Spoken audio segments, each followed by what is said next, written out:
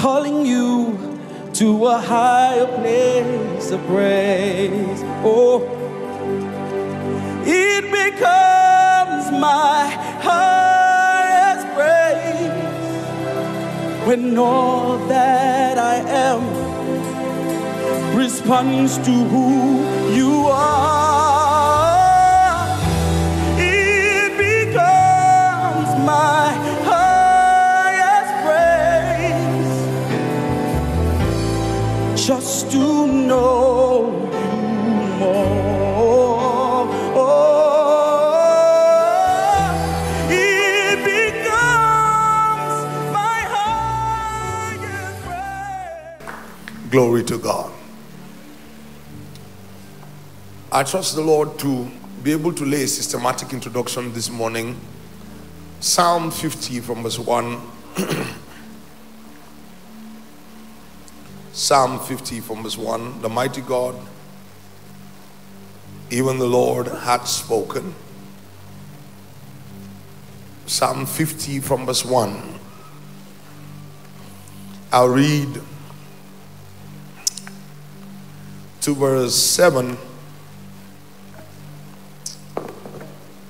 Please, when you get home, read the entire psalm. Very important, some things I'm going to call your attention to. The mighty God, even the Lord, hath spoken, and he called the earth from the rising of the sun unto the going down thereof. Out of Zion, the perfection of beauty, God hath shined. And how did he shine? Verse 3. Our God shall come and shall not keep silence. A fire shall devour before him, and it shall be very tempestuous round about him. Verse 4.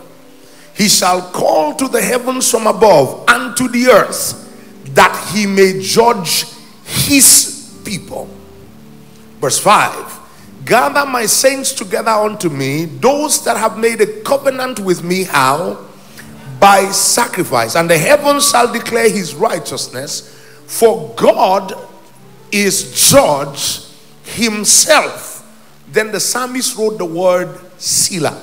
That means pause and think. Verse 7, and we'll go back and think about these things. Hear, O my people, and I will speak. O Israel, and I'll testify against thee. I am God, even thy God. Please hold that thought from that verse and hop with me to Hebrews chapter 12. Hebrews chapter 12. From verse 18. For ye are not come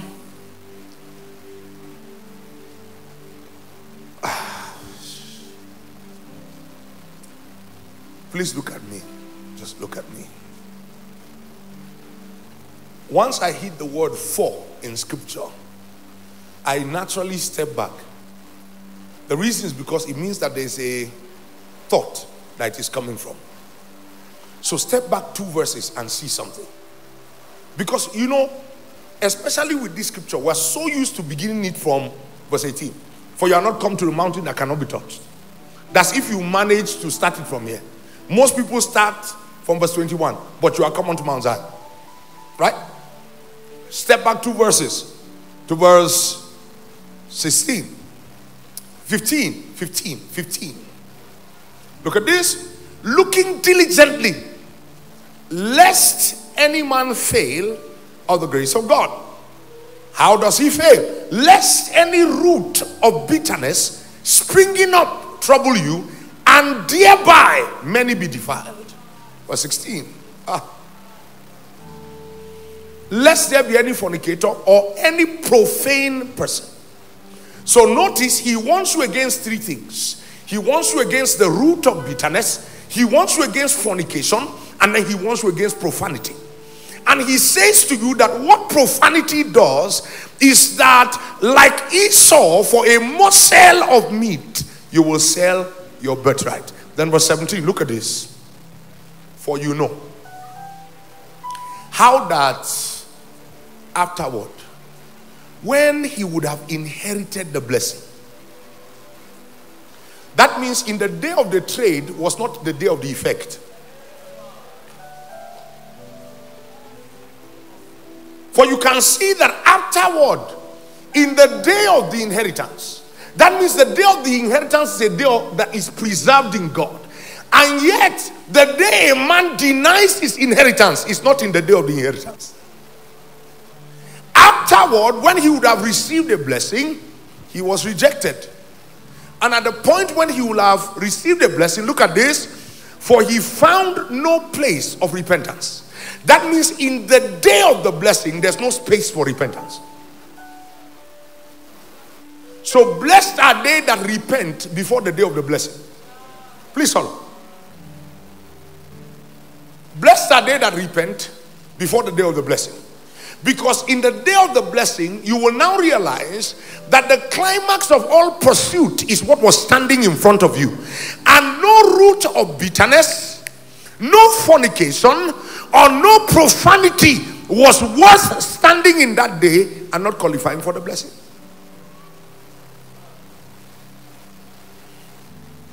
The Bible says there was no place of repentance found for him, even though he was now seeking it with tears. Then verse 18 said, "For." Okay, I thought something had happened inside you. "For you are not come unto a mount that cannot be touched."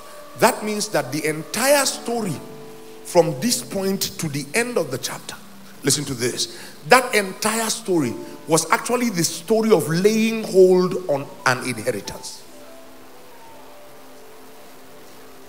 So the entire concept of Zion is a concept of laying hold on an inheritance. Please follow. He said, "For you are not come unto a mountain that cannot be touched, and that burned with fire, nor unto blackness and darkness and tempest." We read it in Exodus 19. That's why I read it earlier. Next verse. "We have not come to the sound of a trumpet, and the voice of words which they that heard entreated that the word should not be spoken to them anymore." Next verse. "For they could not endure." Hold on to the word endure. I think I should use my Bible. They are not moving at my pace. "For they could not endure that which was commanded. And if so much as a beast touch the mountain, it shall be stoned or thrust through with a dart. And so terrible was the sight that Moses said, I exceedingly fear and quake." Verse 22.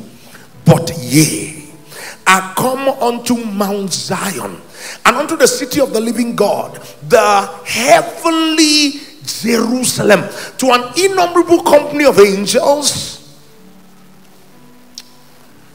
to the general assembly and church of the firstborn, which are written in heaven, and to God, the judge of all, and to the spirits of just men," what? "Made perfect, and to Jesus, the mediator of the new covenant, and to the blood of the sprinkling that does what? That speaketh better things than that of Abel." Wait. He brings in Abel having spoken about Esau. And you remember that Abel was actually the one who God delighted in his sacrifice. But Esau was now the one who by profanity denied inheritance. All right? You remember that Cain killed Abel and went on to build kingdoms. Please follow me. You need a lot of these descriptions vividly arranged in your minds, so that by the time we are done laying this, you will be able to see clearly that speaketh better things than the blood of Abel. Verse 25. First few words here. "See that you refuse not him that speaketh." That means, as Esau was profane, as Cain was profane, because both Esau and Cain refused the one who spake. And the consequence every time was that they were denied an inheritance. Follow me. Both Cain and Esau refused. You remember that Cain, God literally came to Cain while Cain was developing his anger. And God asked Cain, why are you angry? He said, for if you have done right, would you not have also been accepted? That means that God was not going to pick and choose whose sacrifice he was going to accept. Come on, come on, come on. He wasn't going to pick and choose whose sacrifice he was going to accept. So, both Cain and Abel could have been accepted. Just like both Esau and Jacob could have been accepted. Now, let me tell you something you should keep on the side. You will find out that many times when scripture speaks about the establishment of Zion, what scripture seems to be coming against consistently is Edom. And Edom is the lineage of Esau. Take note of it. Obadiah chapter 1 told you that upon Mount Zion there shall be deliverance and holiness, and the children of Jacob shall possess their possession. He said, and in that day Jacob will be a fire, Israel will be a flame, and they will consume the house of Esau. That means, listen to this, in the day of the appearance of Zion, and I'm going to take the time to show you that out of Psalm 50. In the day of the appearance of Zion, there is one who should have inherited with him, who by profanity did not cleanse themselves from the root of bitterness, from fornication, and from profanity. And that the greatest challenge in the day of possessing the mountain of God will not be the hidden. It will be Edom.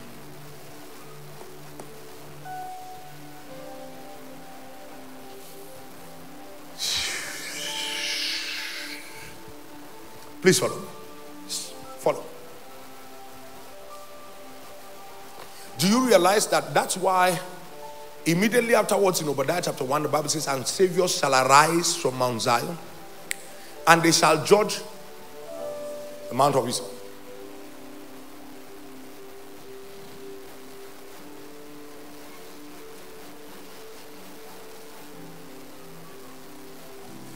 You also realize right now that what Psalm 50 said is that the Bible says the mighty God, the Lord, speaks. He calls to the earth from the east to the west, or from the rising of the sun to his setting. And the Bible says in verse 3 that God sits to judge among his people. That means that the first judgment of Zion is not against the nations.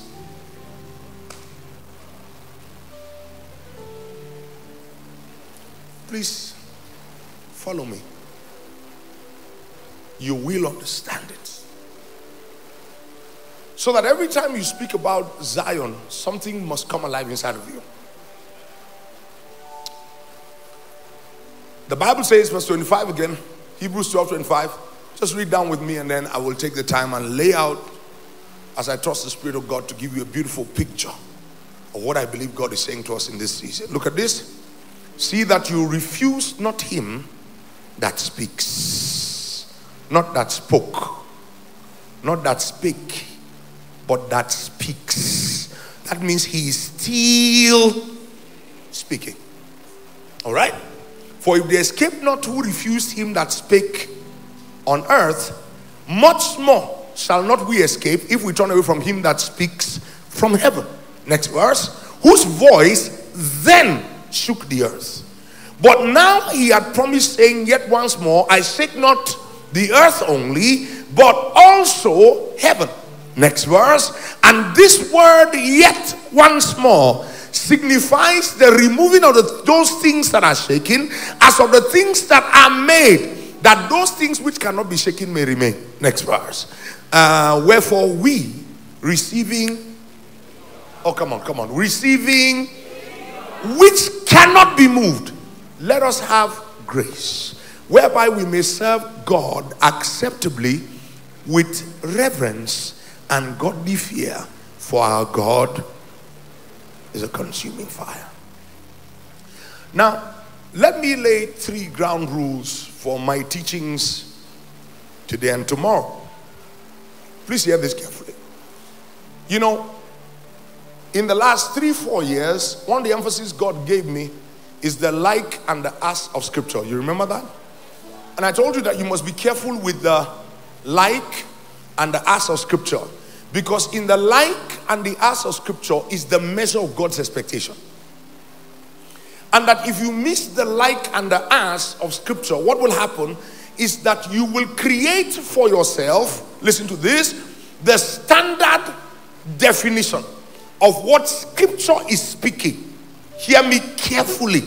You will create for yourself the standard or definition of what scripture is speaking that is less than God's expectation. So let's do 2 classical examples of that, right? You shall love one another as I have loved you. So Myro, if I take away the word as from there, what happens is I will do my best to love you and trust the grace of Jesus to help me love you. Except that the moment the word as is introduced there, I know that I have not arrived at love until I can love you the way Jesus loves me. Is anybody still here? The earth shall be filled with the knowledge of the glory of the Lord as the waters cover the seas. That means with all of our travels, Abe, with all of the nations we have gone to, the target is not how many nations we can reach. The target is that our eyes must be lifted to check if the earth is covered with the knowledge of the glory of the Lord. Until we see that day, there's no relenting. Because the moment as is introduced, the right to determine extent is now taken away from you. You now have to understand that you have not arrived at God's standard of righteousness, meaning you have not justified the grace of God until your as is the as of scripture. Does it make sense? You shall be perfect, even as your heavenly Father is perfect. Now, those are revolutionary thinkings. But in the most recent times, the Lord began to call my attention to something I want to add to the like as principle. Please hear me carefully, because if you don't get this, you will find it a very tough assignment to conceptualize Zion and begin to build in cooperation with God to see that his end arrives. I said I'm laying ground rules for my teachings. Now listen to this. The Lord began to say to me recently, you must, in the study of scripture, like you did with the like and as of scripture, listen to this, you must, in the study of scripture, Pastor Dan, find the ultimate purpose of God. Because if you don't find the ultimate purpose of God, you will dwell in the achievements of the pathways of God and never arrive at fulfilling the vision of God. Please look at this. I'm the way. Pastor A, please stand on your dime.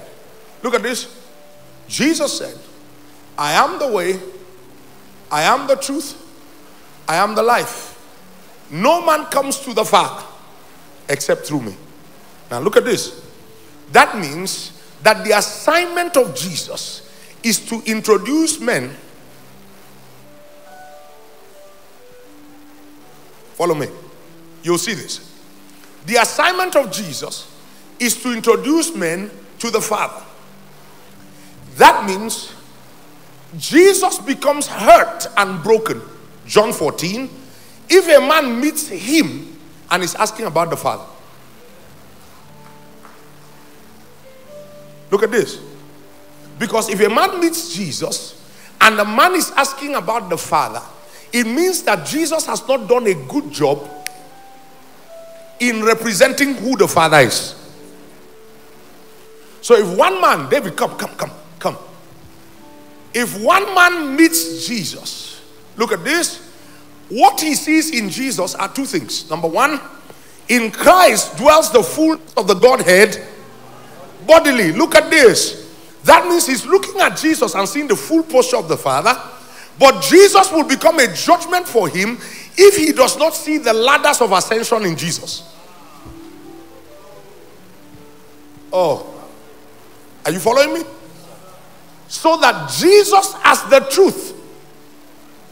Ephesians chapter 4 told you, and teaching the truth in love may grow, not may become. And teaching the truth in love may grow up into him. That means when you see him, you are seeing a full stature. If you look at him and look at yourself, you feel condemned. But the problem with the beauty of Jesus is that as you behold him, while you are still looking at the stature, you are also seeing the ladder. So, though he is the completeness of the Father, you are seeing that from what you are seeing, if you take the next step, you are closer. Yes, and you take the next step, you are closer. And you take the next step, you are closer. And you take the next step, you are closer. So that by the time you meet here, you, Jesus, and the Father are one. No, wait. The Lord Jesus prayed in John 17. He said, Father, as you and I are one, that you make them one in us. So the ultimate arrival of the journey is until I look at myself and say, as Jesus is, so I am. And the Bible says that's what gives me boldness in the day of judgment. Follow carefully, because if you don't understand this. Now, what could have happened is he could have come to Jesus because he wants to live a clean life. Look at this. And let's say a clean life is the fourth step from here. And this is the problem with scripture. Ask, it will be given to you. Seek, you will find. Knock, and the door shall be opened. By the law of expectation, God only owes you what you seek. The only other thing God owes you is the revelation of more. I've seen better, can't go back to less. Now I desire deeper places, Lord, in you. Tasted better, and I know there's more. Now I desire deeper places, Lord, in you. Let's not sing the whole day. Look at this. Look at this. So, he wakes up, and what he wants is he wants to arrive at a sense of cleanliness in his life's conduct that permits him the right to speak judgment into others. You see, that's why, sir, the church must be careful what Jesus we posture to those who we seek to introduce to Jesus. Because if they enter an environment where our sense of attainment seems to give us right over the flock that we did not die for, what then happens is that the incubator that incubates them forms the purpose of the vision they see. The problem with the purpose of that vision, hear me carefully, is the fact that it becomes even difficult for God to introduce them to more, because everything they saw when they came did not look like more. Now that's why when the man arrives at the fullness of what you have journeyed, if God sees a true thirst in the heart of that man, what he will do is he has to relocate that man so that his journey can continue. Follow the story of Zion, because if you don't understand the story of Zion, Zion will quickly become a concept. I love the worship of Zion, and what a blessing we had this morning. Did you see how these men in their various giftings just opened up the vistas of heaven and opened up an atmosphere here? Don't worry, where I'm going to is, I'm saying to you that, you see that place that they took us to is a pathway to somewhere. If you are not careful, you will dwell in this place and not produce the outcomes You'll see. That's an absolute necessity in the journey. But how you know Zion has come is that kings arise. I'm coming, you see it.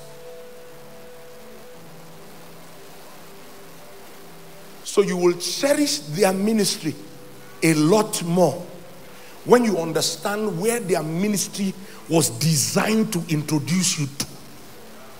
If not, what will happen is that we'll finish Word and Worship Conference, and every time they say Zion, you just go. Because you are thinking of Zion as an atmosphere. God is thinking of Zion as a commissioner. I'm coming. There's an ultimate end. So the Lord began to say to me recently that every time you read scripture, you must, by study, please hear me carefully, you must by study, by intentional study, look for the end of God. If not, what will happen is that you will find the pathways of God so beautiful, they will look like places to dwell in. That's what I found out about Abraham's journey of faith. The Bible says, for if they had remembered the city from which they came, they would have had reasons to return. And that's the deep, painful lesson in Terah's life. Because the Bible told you that Abraham's father set out to go to Canaan. Then he arrived at Ur of the Chaldeans. And the city was beautiful. The city was productive. If you read that story properly, you would find out that Abraham's father wasn't doing badly. He had journeyed to a place that seemed to have fulfilled everything his vision gave him. So there was no need to continue the journey until Canaan.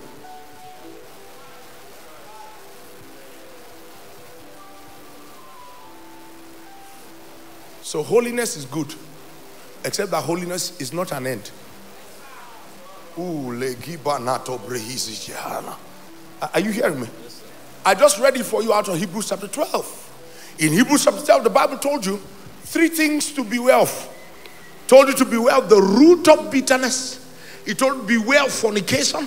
And he told you beware of profanity. Because these 3 consistently war against an inheritance.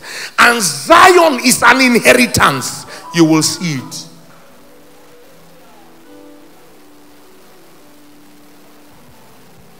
So, if his target is to arrive at cleanliness in lifestyle, that grants him the permission to, without conscience, judge.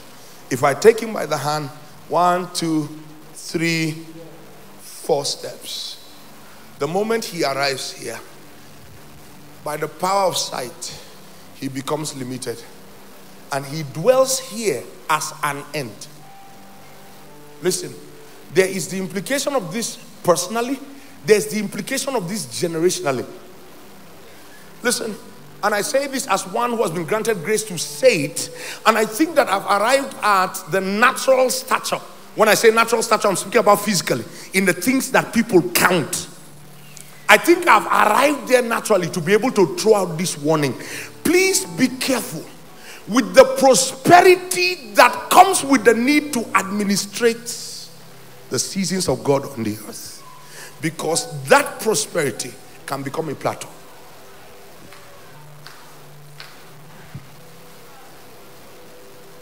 I used my words very carefully.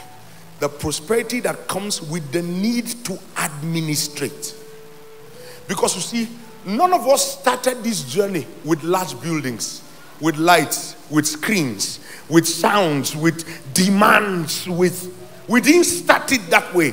There's a point you get to where administrating these things can become the end of the journey. And the moment we arrive at the place where administrating these things become the end of the journey, God is forced to look within us. This is normally where Esau is born.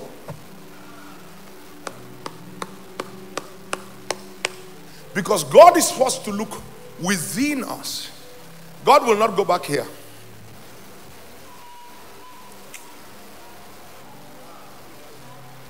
God won't go back here. He will come to Ur of the Chaldeans and call Abraham out of here.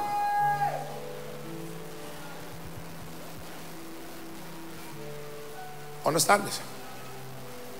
That's why Abraham too was wise enough to say to Isaac, to say to Eliezer, put your hands in between my laps and swear to me by the Lord God that you will not take among these people. Because while Abraham was dwelling in their lands, he was dwelling in his inheritance. You will soon see it, that when Zion arrives at the promise, it has to dispossess an existing culture. Are you following me? So the culture of where you arrive at, you cannot join it. Because in the natural, there will be physical measures that tell you have attained a status. And the problem is not cross-carpeting cultures. Because if God is giving me the land of the Canaanites must be wiser than me. I wish I was talking to a congregation that understands me right now. The natural philosophy. Oh, you are forcing me to go ahead of myself. The lands that God promised them when he showed up in Exodus chapter 19, I mean the entire book, but in Exodus chapter 19 he said, I bore you upon eagle's wings and I brought you to myself. And the idea of bringing you to myself is to make you my people before I give you my land. But the land he was going to give them was not empty. It was the land of the Canaanites. And ultimately what you will find as Zion was the land of the Jebusites. And I'm coming there.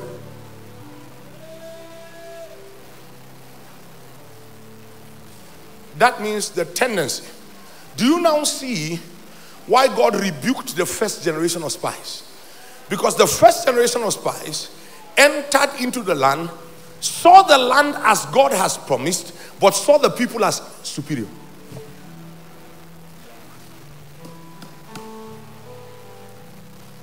That means we can't dispossess these people. They are stronger than us. They are better than us.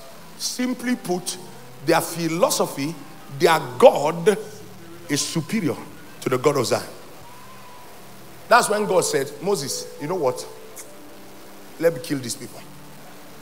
No, go and read it. That's when God literally said, Moses, you know what? Let me kill these people. There's no deal here. Listen. But there were some wilderness babies that Joshua sent later. Those are the wilderness babies that ended up in the house of Rahab. You remember them? Those ones did not discuss the fortification of the walls of Jericho. Those ones said, when the Lord surely gives us the land. Understand this? Those ones said, when the Lord surely gives us the land. If you and your family are hiding here and you can throw the scarlet thread across the window, then we guarantee. Imagine these boys. No. On behalf of Joshua and Yahweh. No, you didn't get it. They were not even sure what strategy Yahweh was going to use to take Jericho. But they said to her, if you understand the covenant of the blood and not to put it on your window, the same way he passed over us, he will pass over you. That means this generation had imbibed the cultures that last generation had failed to imbibe. The cultures of understanding how God operates. Many years ago, I think it was one of Baba's first teachings I heard. No, it wasn't first, but some talk. He said the walls of Jericho did not fall, my friends. A dog held up a person because Rahab laid them out from her window. That means Rahab's house was built in the walls of Jericho. But covenant had promised her she will not be touched. That means while the walls of Jericho fell down flat, there must have been one straight strip that refused to fall. Because when I see the blood, I will pass over you. When I see the blood, I will pass over you. When I see the blood, I will pass over you. When I see the blood, I will pass over you. Please look at this very carefully. Look at this carefully. I was speaking about the need to administrate the present prosperity.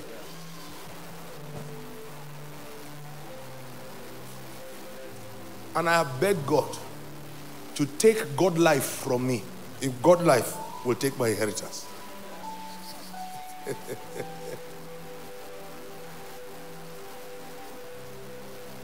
I have begged God. I told him, see this GodLife assembly, this thing. This is what the world knows me for, Abi. This GodLife assembly. Lord, if administrating GodLife will not permit me to continue my journey, because you wake up every day, there's a bill. You wake up every day, there's one case. You wake up every day, there's somebody to answer. You wake up every day, there is a name in the public space. You wake up every day, there's a way you want to carry yourself because you are conscious that you wake up every day. And what you do not know is that each of these administrations are eating up worship space in your mind.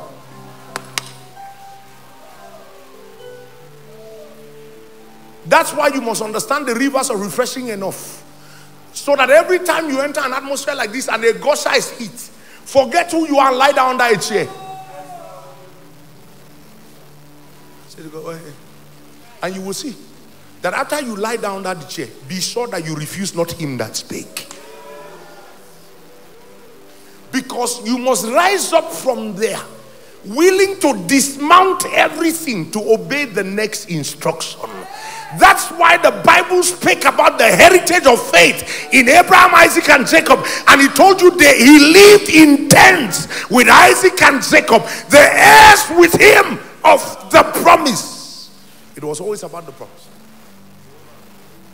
So Abraham had become as strong as a nation, but will never administrate buildings. He would rather dwell in tents. Follow me. Zion is the story.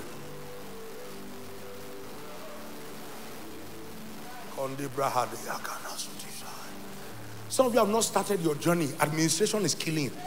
Sometimes your problem, your administration is family. You know that miracle you believe God for, let me marry. Now you are married, then administrating marriage.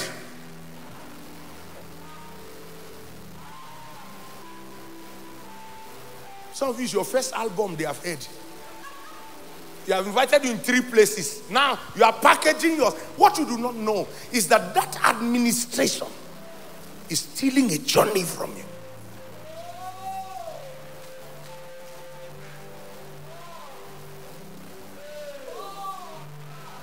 When I see the Lord, I will pass. Make sure in every time when we give these breathers, when we create these sealers, we're not singing a familiar song. We're giving you an opportunity to unclutter. I will pass over you.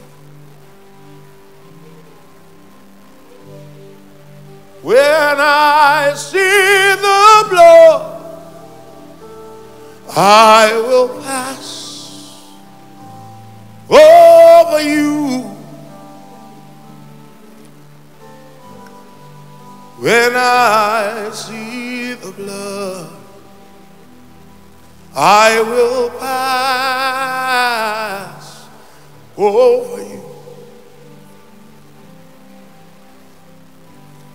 In every season, you must make sure your obediences are more than your administrations.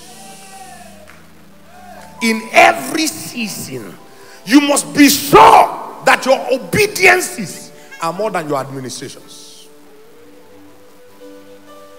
Because those things you are trying to administrate and steward and package,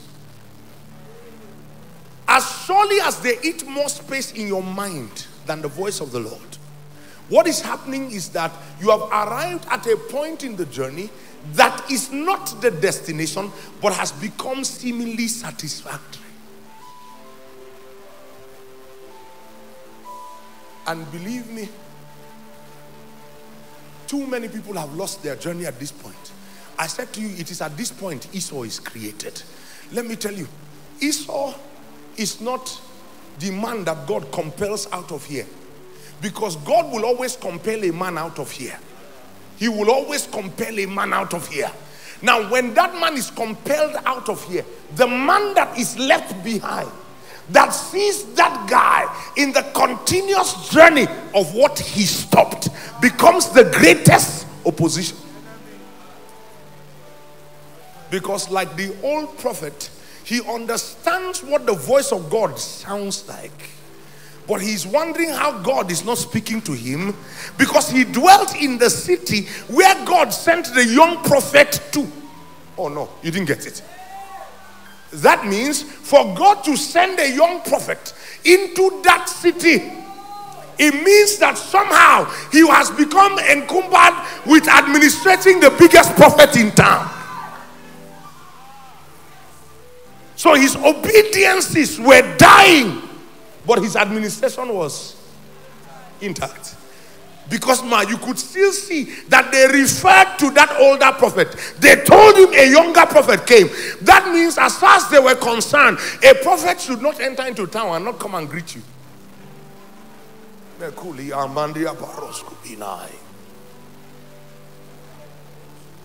And administrating that position made that God saw how complacent he was and knew that this message cannot be delivered by you. So God takes one from outside and then he brings him. And the moment this guy hears the sound of the new guy, he, by the stature of his administration, spake.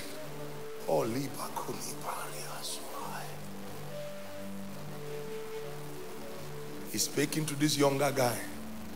And the moment that younger guy did what the older guy said, the destruction of the Lord hit the younger. Please, in every season, be sure that your obediences supersede your administrations. If it looks like God has dwelt in a place for too long, ask him, Lord, what's next? You have not spoken to me about any city. Lord, you have not given me an assignment. Lord, Lord, what's happening? Because God has to begin to encumber you and bring you to the place where you are free enough to continue this journey. Now that's why the Lord Jesus, in introducing the next step, look at this. For instance, he starts to tell us, your next step is your financial prosperity. Look at this carefully. And then you create a good picture of your financial prosperity in your mind. Listen, your word is a lamp unto my feet, but it must also be a light. That means every next thing God is introducing you to, you must be introduced in the light of where God is ultimately going. So every time you open scripture, don't only find what God is doing next, find where he is going to ultimately. If not, what will happen is that by the time he does you financial prosperity, it becomes the reason why everybody is at your feet. Your relatives are at your feet. Even your church is at your feet. Met a man on a flight recently who told me that he had stopped giving his 1% to his church. 1%, not tithe. 1%. He said he had a covenant with God before God made him rich. That God made him rich, you give him 1%. He didn't know tithe. Then he said that 1% saved, that right now, for the last how many months, he has not given it to his church. He said because he does not understand what his bishop is doing with it. You understand what you are doing with the 99%. But you don't understand what your bishop is doing with the 1%. He said because there are projects that the bishop told them they are going to do, and he gave money. So I sat down and I said to him, from the standpoint of a church leader and administrator, there are many details you possibly are not aware of.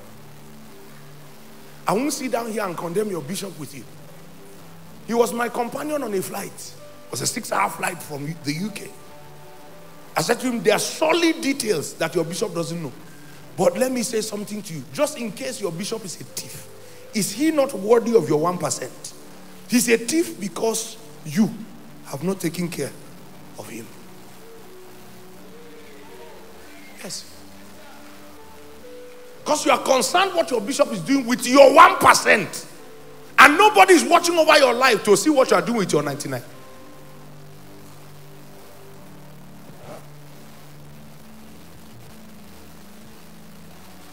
It is when God brings you to that financial prosperity that you now realize you are a king. There's nothing else to move into because you now have money. And you need to administrate that money. 6 times a day, you are on a calculator, calculating how much has come in. No, the problem is that you are built. You have built a solid structure on the pathways of God. Let me say this so that this man of God can sit down. Listen to me very carefully. The pathways of God are valid, but they must never end our journey. Please sit down, sirs. Let me continue on this teaching.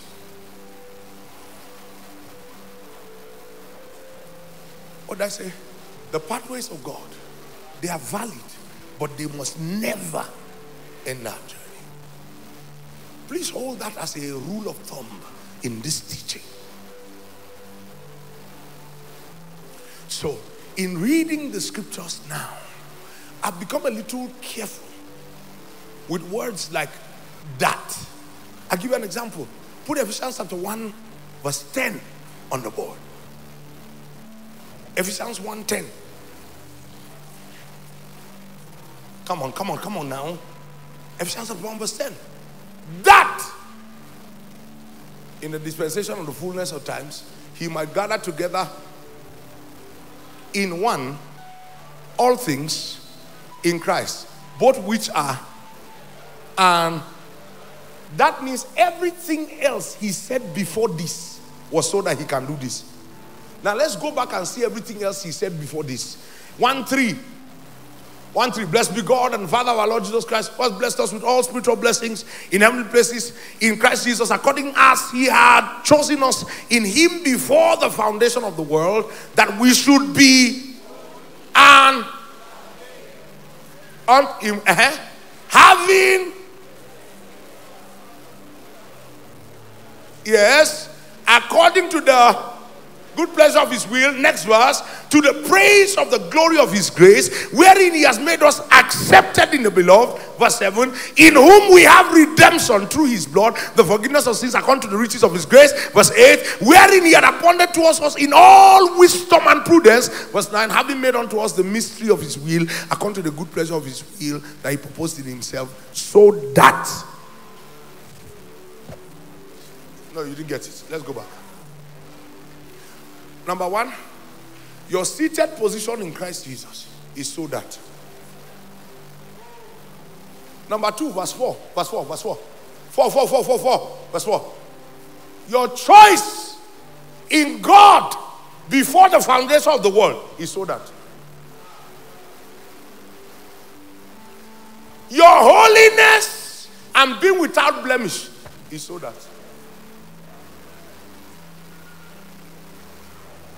Next verse. your predestination unto adoption. Adoption is arriving at the full stature of Jesus. Is so that. Next verse 6. Look at this. Your acceptance in Jesus is so that. Verse 7. No, look at it. Now you see, I can speak acceptance. I'm accepted in the beloved. And it sounds like an end.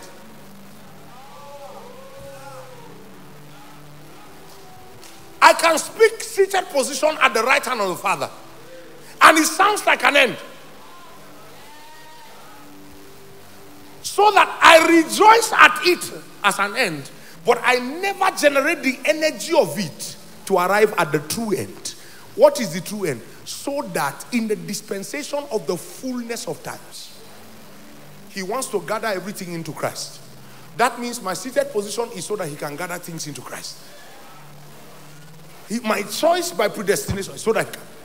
That means if I now find my choice in predestination and I'm not helping to gather things into Christ, in obedience to Christ. Do you understand?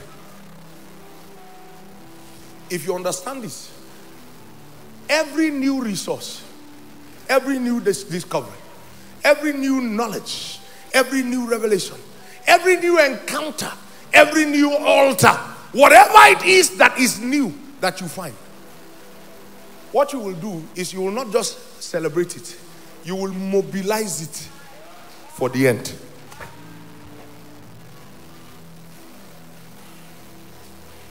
Maro, I read scripture and I found out that Paul wrote concerning Israel. He said, for I bear them record that they have zeal, but their zeal is not according to knowledge. Then I look at my generation and I bear them witness that they have knowledge, but their knowledge does not generate zeal. No. Do you understand this? So Israel was running off to do, but were not accurate in their knowledge. So what you are now thinking is that as knowledge increases, zeal should increase with it. Because that's actually what is accurate. That as I know God better, the zeal to share God should increase.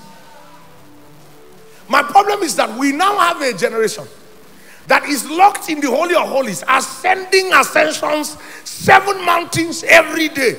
The problem is that when we come out, we don't feel the need to share the God we met on the mountain. So if the so that are lost, the essence of the entire journey becomes grounded.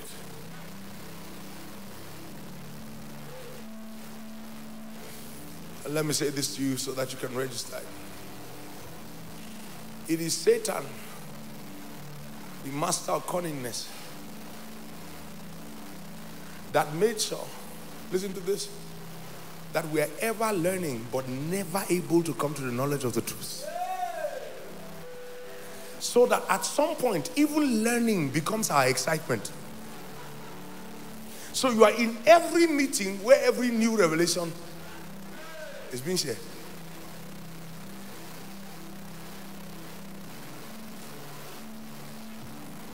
The problem is that the last set of revelations did not convert into so that.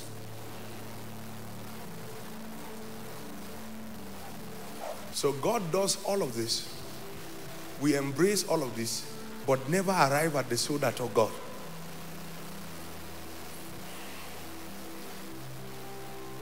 Now, I gave you that so that you can add to your like and ask journey that.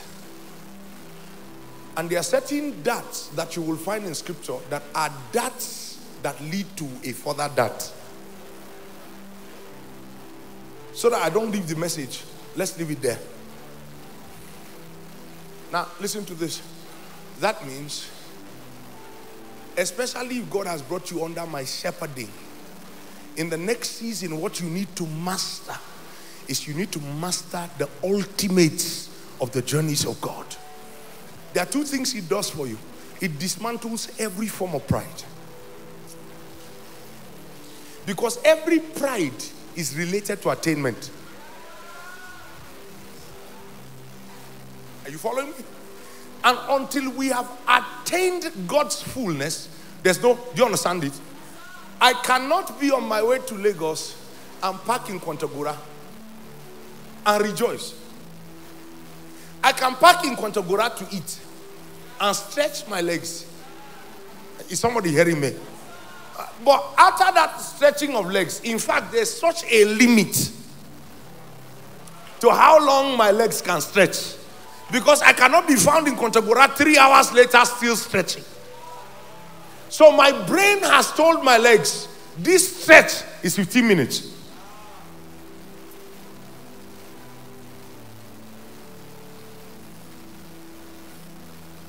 Because when we speak about Zion, you will see the ultimate journeys of God. God is on his way to building a city. God is on his way to building a city.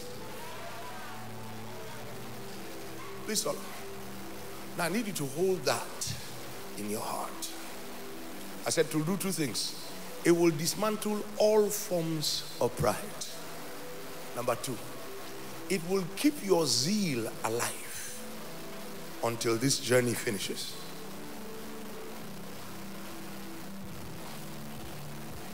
By that it means you will not create for yourself an end that is not the end of God. And I told you that by the law of expectation, once what you expect is delivered to you, you rest. You will notice that recently there's been, some craze. Somebody get up from London and say, I'm going to go to Africa on my machine. And you're wondering how he's going to do it. It's simple. It's the law of expectation. His expectation will drive him there. Oh, you didn't get it. So he's passing through maybe like 24 countries in between. Each of these countries, he snaps a picture, gets an experience, buys one cowrie, buys one bag. But while as he's buying it, he puts it on the machine and strikes it again. And it's going on. By the time when he enters, welcome into Nigeria, let me tell you what happens naturally in your mind. You suddenly realize that strength has finished. That means the concept of strength is a lie.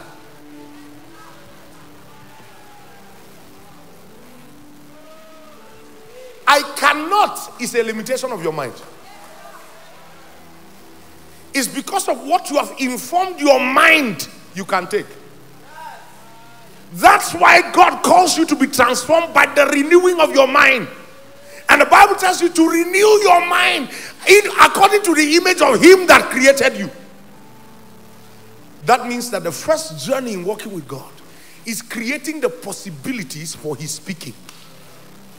That means the moment God speaks, before you get up to do, you must widen the concept of possibility within your mind. If not, what you will find out is that you'll be growing weak and weary. Hey, I'm coming. So God meets you with 10 million naira in your account, and he gives you a project that requires 10 billion. The first natural thought is, God wants to kill me. Is that not correct? Because no matter how hard you steward or administrate your 10 million, it cannot finish the journey. If you don't widen possibilities in your mind, what will happen is that that journey will never start. And none of us will know you are in disobedience. Those are the disobediences I fear. I don't fear the disobedience of fornication. No, I don't fear the disobedience of lying. Because that one can be found out. And if it's found out, brethren will help you. If brethren do not help you, condemnation will help you. Oh, you didn't get it. Are you following me? Judgment will help you. If you are doing that type, you have to be hiding. You will become a CIA agent. Because you have to be hiding every move you make. No, do you understand what I'm saying? But there's the one that you can sin with your head up. You are still a brother as far as we are concerned. The only problem is that it was 2 years ago God told you to move to a new city.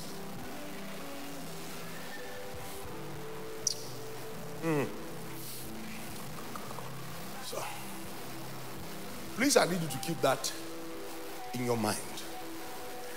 Because of the next set of things I want to say concerning this entire thing. So the first time you find the concept of Zion within earthly context, because Zion seemed to have been a word introduced in scripture by David. If you understand what I mean. David was the one who introduced the concept of Zion. Please follow me. In 2 Samuel chapter 5, give me 2 Samuel chapter 5 from verse 6. Are you tired? No, you cannot be tired now. We're about to ascend.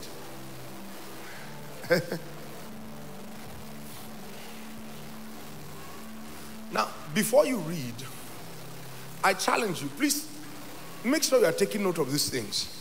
The problem with the teaching ministry is you need to be able to settle down and trust God for sufficient power to keep the minds of the people active. Because many things, if you have to lay line upon line, will take like 12 hours to do. So believe me, this is me attempting to compress 12 hours into 2 hours. Because I have like 3 or 4 12 hours I need to finish in one conference. Please listen to me very carefully. So what we do is we throw you assignments that make that the sermon is never complete if you don't do it.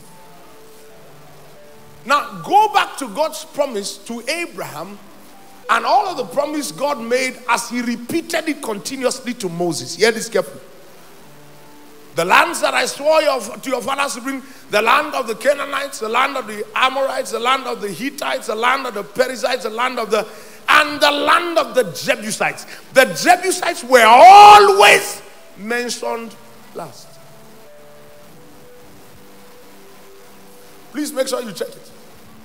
Every time God did that chronicle, the Jebusites were always mentioned last. Let me also call to your attention now, because it's been a while since we read it. Exodus 19. How I bore you on eagle's wings. Don't touch my sound. Take it back to where it was and leave that place. How I bore you on eagle's wings and I brought you to myself. Please listen to this. Look at this. You have seen what I did unto the Egyptians and how I bear you on eagle's wings and brought you unto myself. Next verse. Verse 5. Quickly. Now therefore, if, please hold this in your mind, if you will obey my voice indeed and keep my covenant, then shall you be a peculiar treasure unto me above all people, for all the earth is mine. Hear this carefully. That means God has the right to choose a set of people from all the people on the earth. And he used the journey of Israel to show you that God can separate a people from people. Right? And make them a peculiar treasure unto himself. Next verse. And you shall be unto me what? And you shall be unto me what? A kingdom of priests and an holy nation. Oh, these are the words which thou shalt speak unto the children of Israel. Please stop. That means the journey for Israel is not complete until they become a peculiar treasure, a nation of kings and priests. Now, please follow me. Are you still here? That means, as far as God is concerned, the journey was not land. The journey was so that obedience can produce a peculiar people who are treasured by God above all other people on earth. And those people are treasured by God because they have become a kingdom of priests. That means this whole story is never about deliverance from Egypt. Oh, you didn't get it.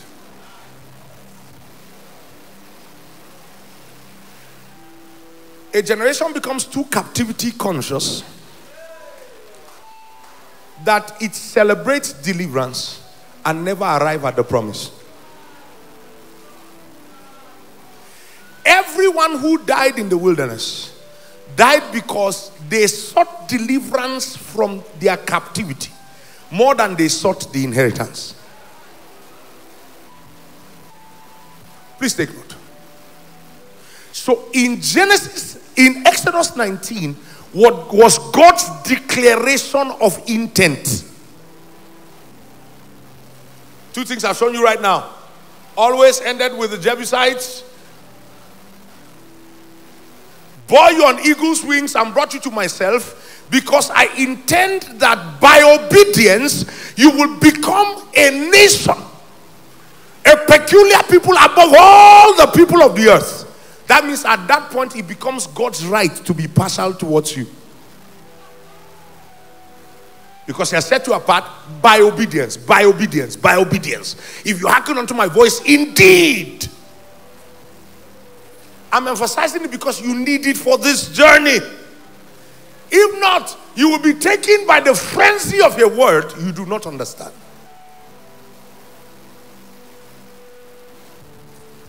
So look at this. And I'll make you a kingdom of priests and an holy nation. God said, these are the words which thou shalt speak unto the children of Israel. That's what he said to Moses. So look at this. So Moses failed, and Moses still said it, because of course God didn't even permit Moses to enter into the promised land. Now you need to hold your chair tightly. Joshua failed, and Joshua said it.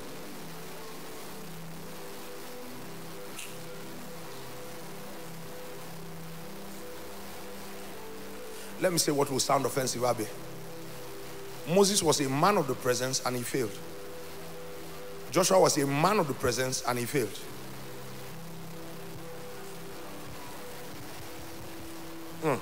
I'm coming. Are we? Yeah.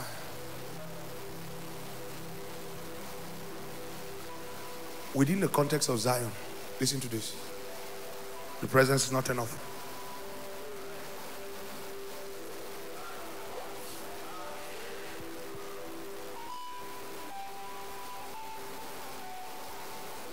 I know you are wondering, yeah?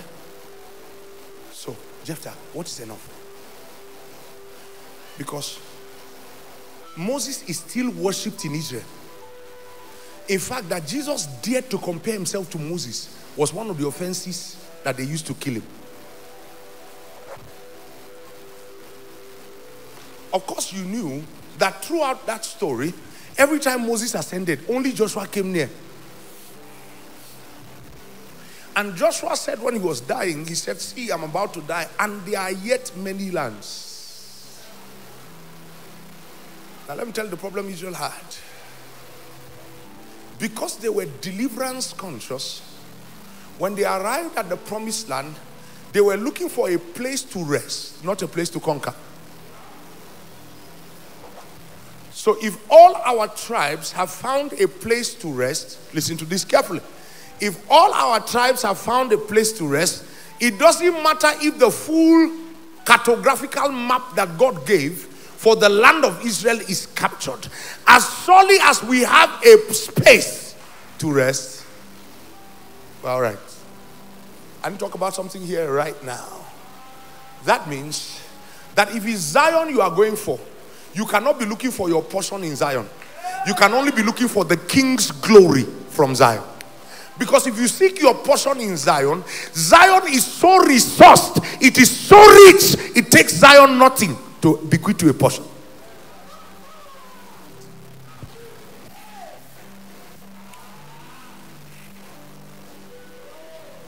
If one person is still alive, I'm all right.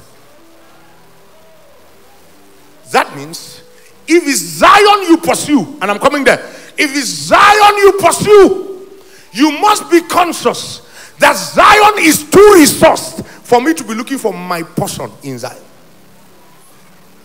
The The pursuit of Zion is one, the king's glory. Until everything he intended to take is taken, I cannot rest.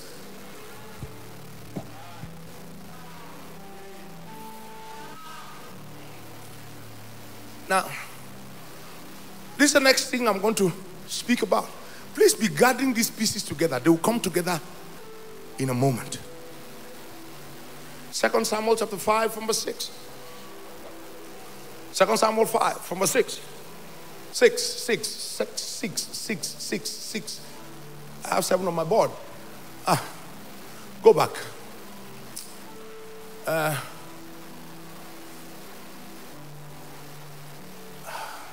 Okay. 2 Samuel 5:5. In Hebron, he, David, reigned over Judah 7 years and 6 months. And in Jerusalem, he reigned 33 years over all Israel and Judah. Next verse. And the king and his men went to what? Jerusalem unto the... That means the Jebusites, as at this time, were in control of what you now know as Jerusalem. Follow the story.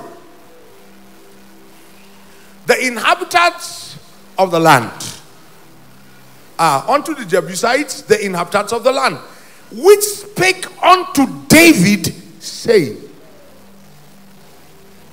except you take away our blind people and our lame people, you cannot enter. Let me tell you the insult. I need to come down this one. Let me tell you the insult. What they were saying, there were 2 cities that when Israel took, the cities never moved. They were not, before Israel took them, they were not moved. First was Jericho. Because if people were going around your land for 7 days, you should have been preparing for war. Are you following me? You should have been preparing for war. But the system around Jericho was too strong, too fortified. Jericho, I like the way Baba used to describe it, that the women in Jericho were still washing plates. The men were still playing. Then they will be hearing Israel cry around the walls. And they are thinking to themselves, when you are tired, you will go. Because the walls of Jericho were the security of Jericho. Please listen to me very carefully. And Jericho trusted that security so much. The instruction Israel had was not their business.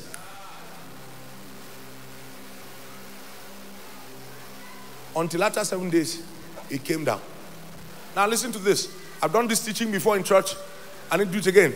Psalm 125. Let me show you why the Jebusites said that David cannot come here. Even our blind and our lame people will resist David. No. The king of Jericho, of Jebus, said concerning Jerusalem. Now, don't forget that at this time, Jerusalem was not in Israel. That means what Moses didn't do, what Joshua didn't do, no generation did it until David came. And don't forget that Jebus was the last of the inheritance. And if Jebus is taken, then God can establish Zion. I just jumped ahead of myself.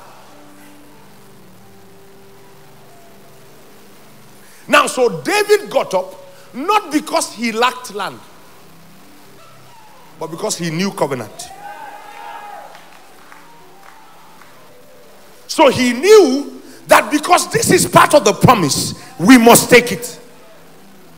Now, listen, the Bible said, they that trust in the Lord shall be as Mount Zion, which cannot be removed, but abided forever. As the mountains around about Jerusalem, so the Lord is from it. So Jebus knew that they had a fortification, and it was the mountains. You are in Jos, so you should be able to relate with this. Usman Danfodio's jihad died around these mountains. The mountains that mark the plateau actually reveals the places where Usman Danfodio could not ascend onto. That's why Islam didn't get here.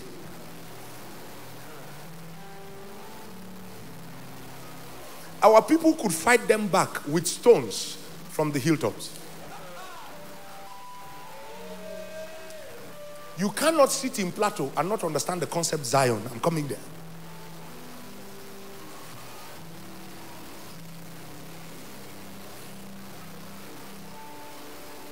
The Jebusites were too fortified.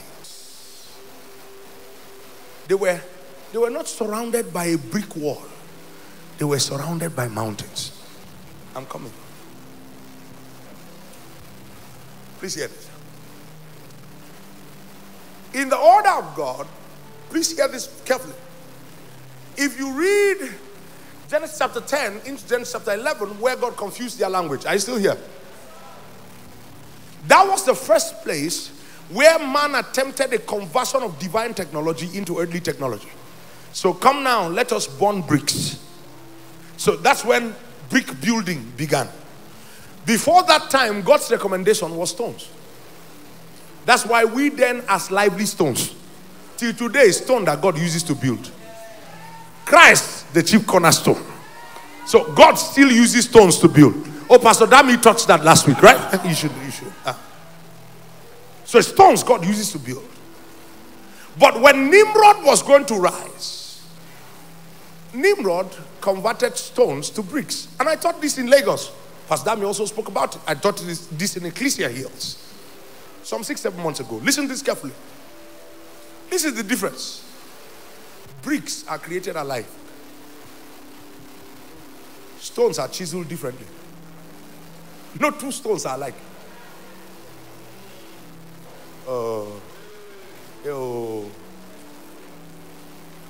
Bricks are formed. So they are molded into conformity. That's how Babylon tries. Because that was the initial point called Babel. And God he called it Babel to mark a system. And in that system, conformity is necessary to participation. In our system, when God was asking Solomon to build, what he said is lay stone upon stone. He said, and if any stone does not fit, take it to the quarry sites. Chisel it at the quarry site that there might not be noise in my house.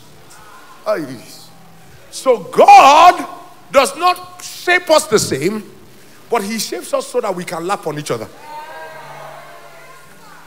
Are you following me?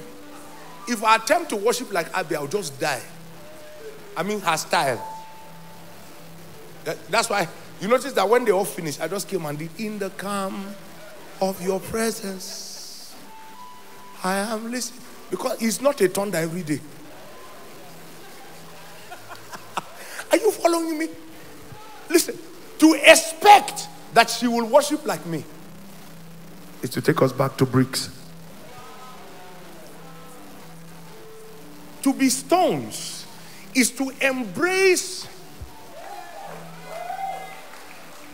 the unique texture of what God is forming, and yet be able to tell within it there's only one spirit. And we all are being fitted together as lively stones to build one spiritual house. So let me say it the way it will pain you. So if I feel any sense of superiority because of my uniqueness of administration, then I'm a proud fool.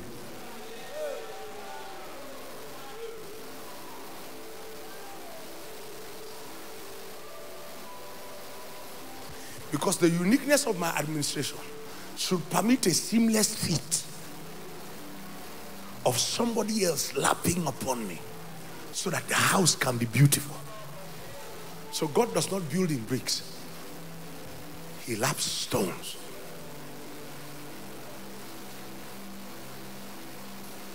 Follow me. I know where I'm going to. Now, so if you go back to Jericho, what you find as the walls there is the brick technology. Jebus is not Jericho. Because Jebus was surrounded by mountains, man. So it's stones. That means Jebus finds a covenant position. So that when you hear that we will judge the mountains of Esau, you got to be careful. So he finds a covenant position and stays there. He reaps of the covenant even though he's not faithful to the covenant. And God will rather have men who are faithful to the covenant reap of the covenant. Listen to this. Just so that your mind doesn't go too far. What does it mean to reap of the covenant?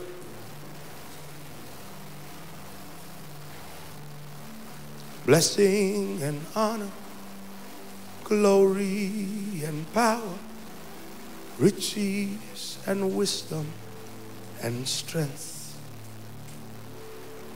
Blessing and honor, glory and power, riches and wisdom and strength be unto you,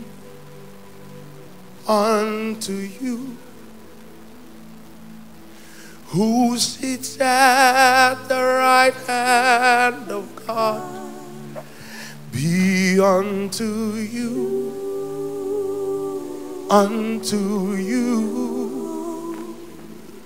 who sits at the right hand of God. Let me tell you why I sang that song. Listen. That means every throne belongs to Jesus. Every wealth belongs to Jesus. Every glory belongs to Jesus. Every honor belongs to Jesus. So when you hear Caleb David saying things like, there are kings, there are kingdoms, there are mountains and there are thrones. Now listen to this. When you say that they are kings, it's supposed to provoke you. Because they are not supposed to be kings that Yeshua did not choose. But by the fortification of covenant, the moment they are able to ascend to kingship, they enter into a defensed position. And even though they lack covenant, covenant has to guide them.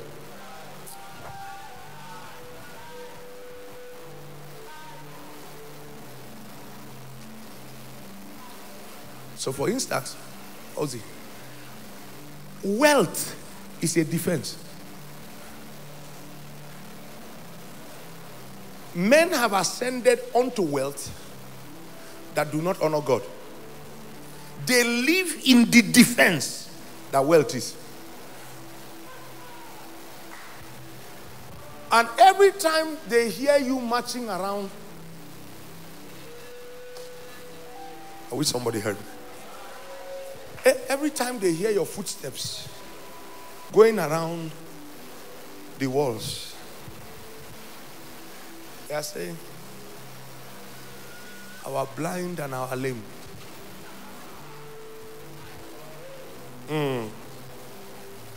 Maro, there's somebody somewhere who is looking at you and saying, Kai, this young man is trying. He will just give 1 billion now. Reduce his voice. What he's thinking is our blind and our lame. Because of what he has attained unto, he's saying, this church, let poor people have where they can gather and console themselves. And the guy is sitting where he is and he believes that at the snap of a finger, he can get things to happen.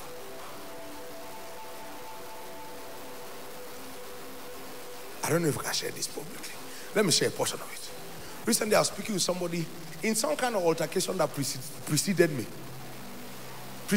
I mean, it was an altercation I met. I just inherited the altercation. I didn't start it. I didn't fight. And the person called me. And the person was saying, let me tell you the truth. If I want to fight, I'll just go straight to the governor's office. Okay, we have not greeted. You have not known me. What brought, if I want to fight, I will go straight to the governor's office. There's a sense of defense that status and position gives to people. And when they are there, listen to this, is replete all over scripture. And once they arrive there, when they look at the true sons of covenant, they are looking at you like, our blind and our lame, because of the power that they hold. But only Yeshua will reign forever. To his kingdom, we'll get there. We're pushing on to Zion. Only Yeshua will reign forever. To his kingdom there'll be no end. Look at this. So the Jebusites sat in covenant land. And they were looking at Israel. Now, please don't forget that who they were talking about is David. No. As at this point, David was already king. Wait. Are you still here? That means while David was killing Philistine giants,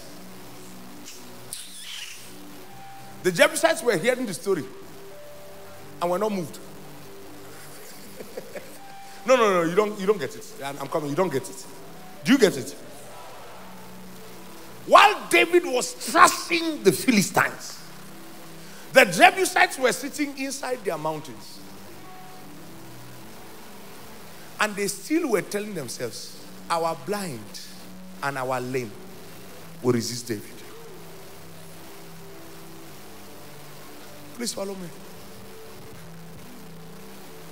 They were sitting there. It was this same David that they heard, David is determined to take you. They didn't go to prepare for war. The king of the Jebusites said, I'm coming. Let's flip something over before we come back and continue. Sir, we're just reading Psalm 125, right? They that trust in the Lord are as Zion, which cannot be moved, but abides forever. As the mountains are round about Jerusalem, so doth the Lord surround his people. Listen to this. People who don't have covenant with God were sitting in the mountains that surround you and had no fear for those who have covenant. You now say you have covenant. And you are living inside Jerusalem afraid. The insult on God is not small. No, you didn't get it. That you are sitting very pretty means that you didn't get it. I'm coming. Other people who didn't have covenant were sitting in your covenant space. And they looked at David who had covenant. I said, that lad. You that has covenant, that now dwells in Zion. You are sitting there. Then they tell you a man is coming against you and you are quaking. The man who didn't have covenant found your location and his heart didn't quake when a man with covenant was coming against him. You that has covenant are sitting in covenant position. Then they told you that a man without covenant was coming against you and you were afraid. There's no greater insult on Jehovah. It tells you the degree to which the sons of Zion do not know their location and they don't know their covenant. There's a place you get to where you honor men, you respect kings, but you fear nothing.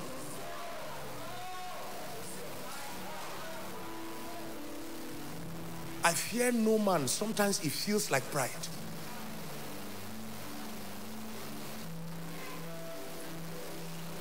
The Lord is my helper. I am not afraid what man can do. That means, no, it's not that, oh, they told me somebody is conspiring. It is that my default state is that I cannot be afraid what man can constitute.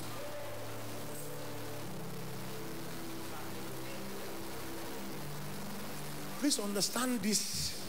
Oh Lord. Child.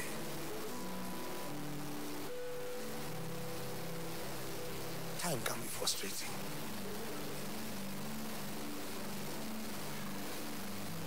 So the simple question is, I'll hang it here. I'll take the first teaching in the evening. The question is, do I know Zion? Do I understand the covenant that befalls me because I now live in Zion? Do I understand what it means when God looks at me and says, you are a peculiar treasure to me above all peoples?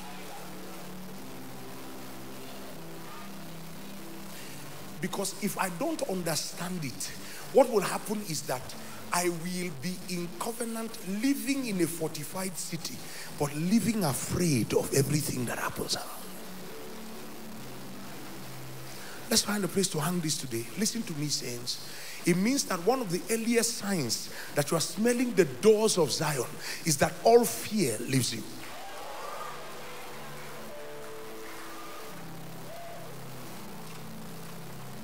One of the sure signs that you are approaching the doors of Zion is that all kinds of fear leaves you. When they tell you of the conspiracy of men, you bluff it. Listen, when they tell me of the conspiracy of demons, I bluff it. And I say this with all sense of humility. I sat down with my friends who have said, oh, I entered into certain nations, and when I went there, shrines everywhere, altars everywhere. When I even entered my hotel room, I found a shrine somewhere sitting there, and I had to tell them, take this thing out, I'll not sleep. I said, if I find a shrine in my hotel room, I will use the God as my pillow. They have not born him. There's no God on the earth.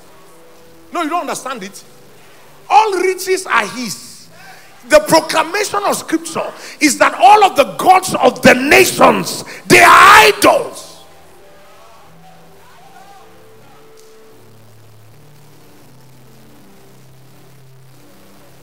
So I went somewhere and I was going to buy an artifact. Then somebody said to me, be careful, oh, that it might be a representation of a God found in Zion.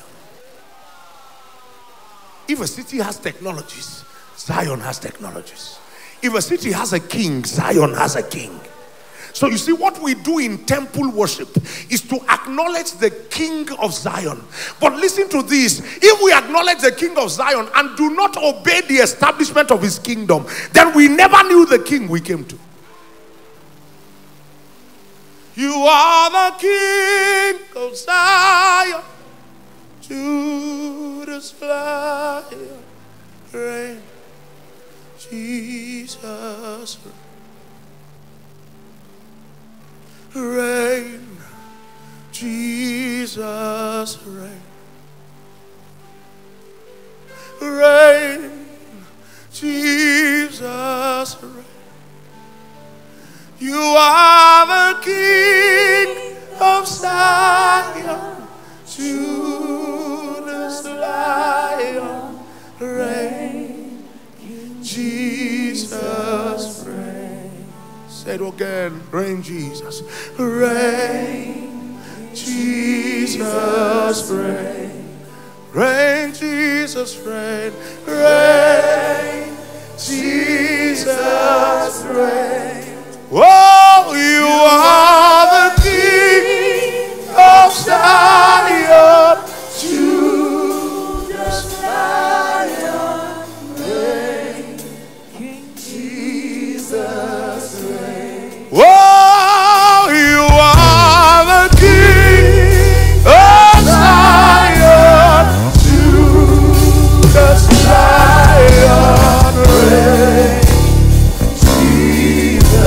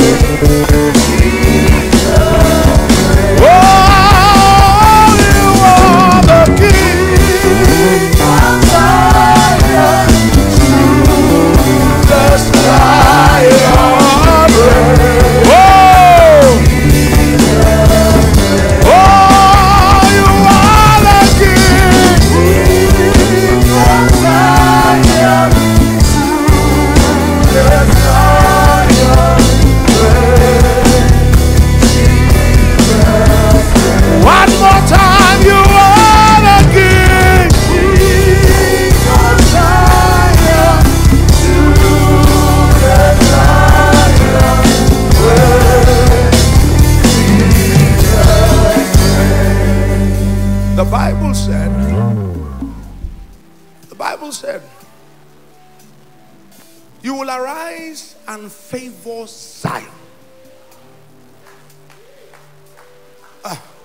He said, for the time to favor her has come. Yea, the set time is when? Now, that's Psalm 95, right? Is that Psalm 95? Or 105? No.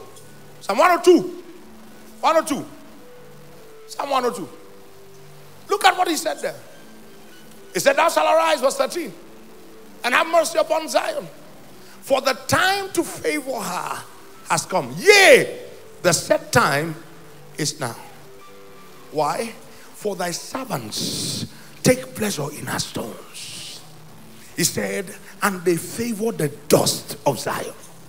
Then see what verse 15 says. So the heathen will fear the name of the Lord. And what? Oh my God. No, you didn't hear me. And the heathen will fear the name of the Lord, and all the kings of the earth. That means it is not Zion until the heathen is afraid. It is not Zion until the kings of the earth tremble. They fear his glory. Then see God's only delay, verse 16. He said, for when the Lord shall build up Zion, he shall appear in his glory. That means if the kings of the earth are not trembling, God is still building Zion. Oh, I wish you heard me. I wish you heard me. I wish you heard me. Now, God is still building Zion does not mean that God is in a bricklaying work. Because you are come unto Mount Zion, the city of the living God, to the heavenly Jerusalem. That means Zion is already there. It's a heavenly reality.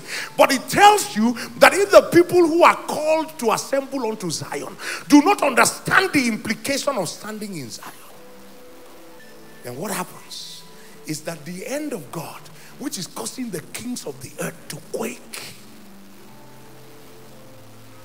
cannot happen. Because those who are supposed to represent that reality are still afraid. They're still living in less than the understanding of the reality to which they are being called. For we are come unto Mount Zion, the city of the living God. That when the church becomes conscious of what it has been called into, our sphere and our influence will never be personal. It will shake the nations.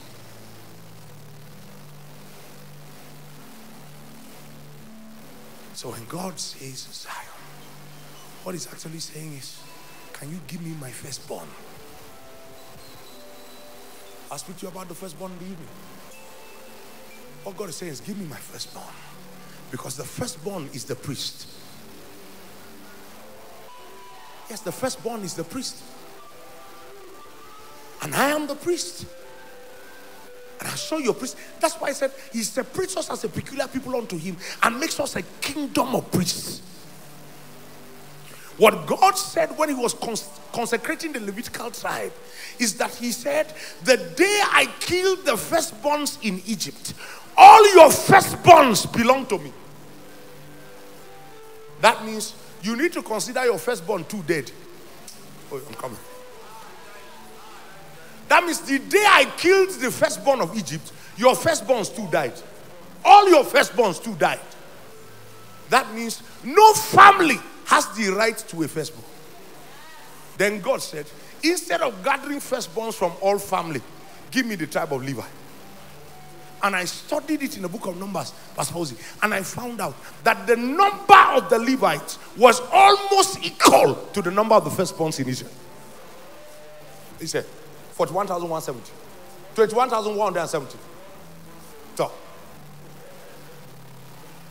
the difference, so it was almost like God was saying, I'm taking the tribe that is equal to the number of the firstborns. So that being a priest was not actually about being a Levite. It was about being conscious of being the firstborn. And the firstborn is the heir.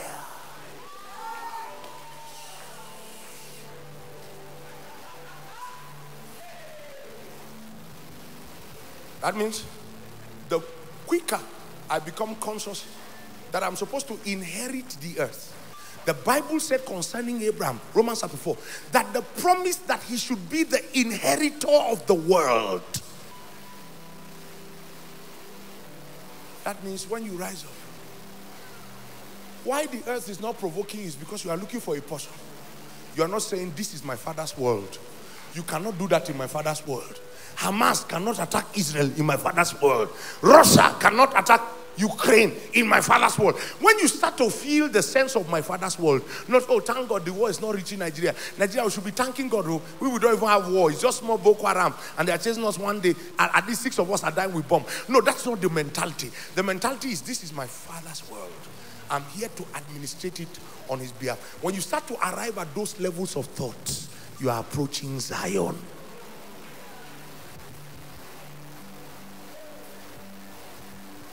You are the King of Zion.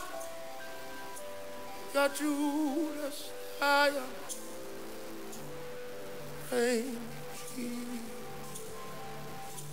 The moment Zion is spoken, that's why they said by the rivers of Babylon we sat down and wept. When we remembered Zion. Listen, it was not all of Israel that was at the rivers of Babylon Abbey. The Bible said in Daniel chapter 1 that Nebuchadnezzar said, choose of their princes and their kings such that should serve. So the people they brought into captivity who sat at the rivers of Babylon were princes and kings. So Babylon knows that you have covenant. Only you does not know that you have covenant. And they know that if they take advantage of the covenant on your head, you will be building a system that is anti-God. But only if they knew that sitting in Babylon is getting set to bring down the gods of Babylon and cause them to bow before the one true God. Because Nebuchadnezzar, before he died, said, let no God be worshipped in all of the provinces of Babylon except the God of Daniel. If the provocation of representing Zion does not register into you, then what happens is that when these great vessels, whether in-house or our guests, lead us to worship, you will be standing before the God of Zion, but you don't have the intelligence that decodes the things that Zion should give you, so that when you turn, you can subdue the earth. Because out of Zion, the perfection of beauty had God shined. Today I say to you, you are Zion. You are the city of God. It is from you he wants to proceed and fill the earth. Lift up your hand where you are, and for the next 2 minutes, pray in the Holy Spirit and register. This is my Father's world. Register it. This is my Father's world. Register it. This is my Father's world. Just register it in your mind. This is my Father's world. Register it. This is my Father's world. Tell him, tell your depths, this is my Father's world.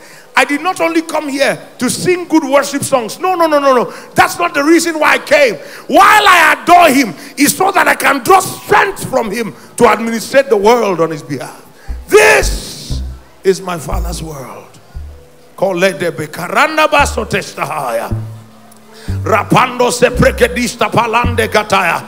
I thought believers will be praying somewhere. I thought believers will be praying somewhere. Konde balakado brahanda stahaya. Sebroku de belatandia pakarasataya. Erada bakakobalia bakarandi stahaya. Rasande kabalatia barande sahaya. Come on. Can we take advantage of the next 5 minutes? Let's take advantage of the next 5 minutes. Parando keziata. Yes, paranda gadataya nate. Erakabakosekia la sadaya. Rapabosekedia pananate. This is my Father's world, and to my listening ears all nature sings, and round me rings the music of the spheres. Pray it until it registers in your mind. Satan has no right, not to glory, not to honor, not to riches, not to wealth, not to wisdom, not to strength. Everything that is attributed to God is supposed to be an exclusive preserve of Zion. This is my Father's world. I rest me in the thoughts of rocks and trees, of skies and seas. His hands the wonders wrought. Ole Bakaradosiana. This is my Father's world. The birds their carols raise, the morning light, the lily white, declare their Maker's praise. The morning light, the lily white, declare their Maker's praise. This is my Father's world. He shines in all that's here. In the rustling grass, I hear him pass. He speaks to me everywhere. In the rustling grass, I hear him pass. Speaks to me everywhere. God de barano bakasana mastakaya. Orebako de belia panana makatosia taya. Kodista branda batosi. That I will not only rise from Zion feeling musty, I will not rise from Zion only because I had a worship experience. No, in the rustling grass, I hear him pass. He speaks to me everywhere. He's not only speaking to me everywhere, he's speaking about everything. He's speaking about the rulership of the earth. He's speaking about the governance of the nations. He's speaking about the scepter that abides.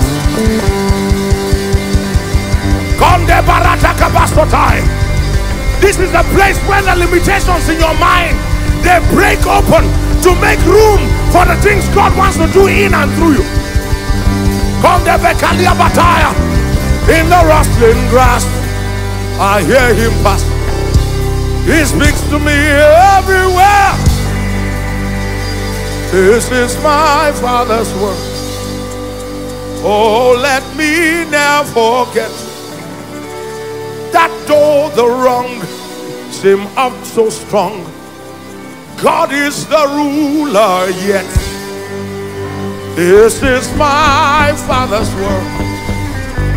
Oh, let me never forget that though the wrong seems so strong, God is the ruler yet. This is my Father's world. Why should my heart be sad? The Lord is King. Let heavens ring. God reigns. Let the earth be glad. This is my Father's world. Why should my heart be sad? The Lord is King. Let heavens ring. God reigns. Let the earth rejoice. The Lord is King. Let the heavens ring. God reigns. Let the earth rejoice. The Lord is King. Let the heavens ring. God reigns. Let the earth.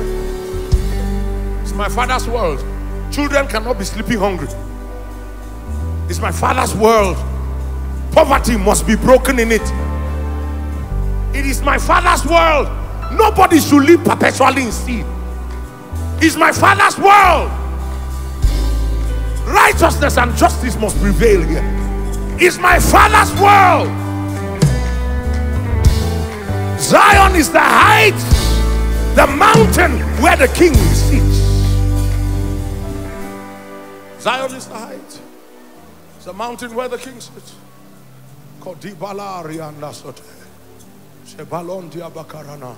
The Lord is King. let heavens ring. God reigns, let the earth be glad. The Lord is King, let heavens ring. God reigns, let the earth be glad. The Lord is King, let the heavens ring. This is the gospel of the kingdom. This is the gospel of the kingdom. In the kingdom, the king is exalted, but the people live well. The Lord is King, let the heavens ring. God reigns, let the earth be glad. The Lord is King, let the heavens ring. God reigns, let the earth be glad. The Lord is King, let the heavens ring. God reigns, let the earth be glad. The Lord is King, let heavens ring.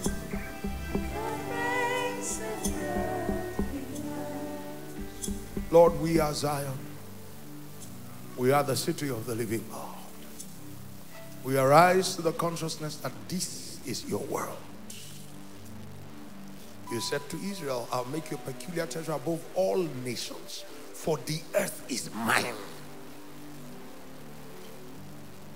Lord, in every place where we've become complacent about the events of the earth, have mercy upon us and stir up our hearts again to understand that there's no separation between the presence and the things that happen on earth.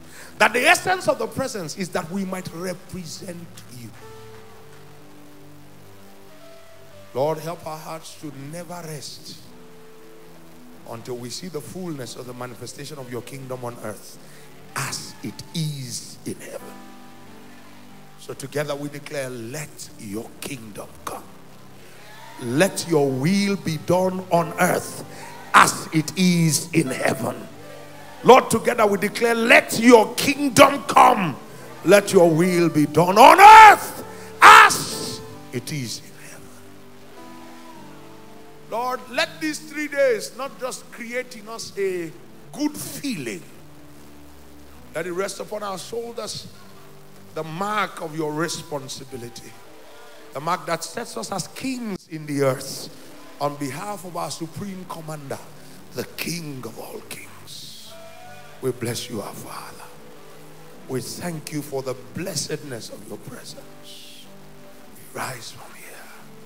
We are Zion, the city of the living God. Blessed be your name, Father. In Jesus' name, and the church shouts, amen.